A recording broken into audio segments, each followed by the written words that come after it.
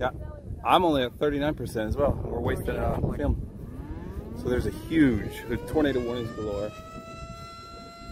And I think it might be, hopefully it's blowing over us. The clouds are going the other way. But the alarms have gone off non-stop. Kids are in the basement. It looks like a tornado over that way. But the whole county where we live.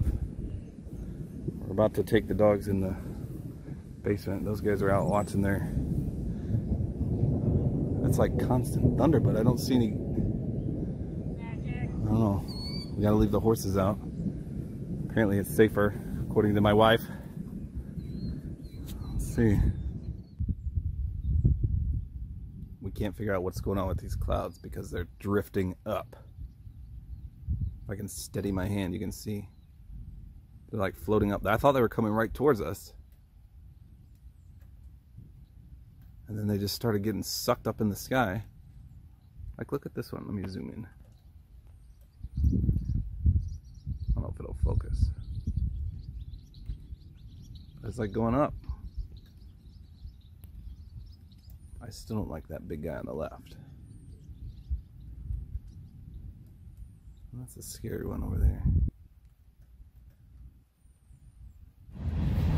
Alright, so we were in the basement for a good, I don't know, 2 hours. And we just came up. There's still another batch of storms coming, but they said we got 5 days worth of rain. Look at my poor horses. And of course we live next to it. Is it? Oh, I'm coming. Let me look. My wife said the barn's flooded. So 5 days worth of rain, and actually, oh, I was gonna say the train is like a tornado. So every time a dang train comes by, that's what they say a tornado sounds like. So a tornado touched down like a mile away from our house. It was devastating. The sirens were going off. My phone alert was going off. But look at this. 5 days worth of rain in like 30 minutes. Flooded my whole pasture. I'm out of breath because I came bolting up out of here. I've never been so scared in all my life. I'm not gonna lie. Tornadoes freak me out big time. And it was just terrifying to hear, because they say this is what happens. It pours down rain, then the hail comes, then it gets dead silent, and then you hear like a train. And that's exactly what we heard. It poured down rain, we heard the hail from the basement, and then it got dead quiet. And I was pooping my pants. I had mattresses up. I was holding the kids. I was like, oh God, oh God. But I was trying to be brave for the kids, you know.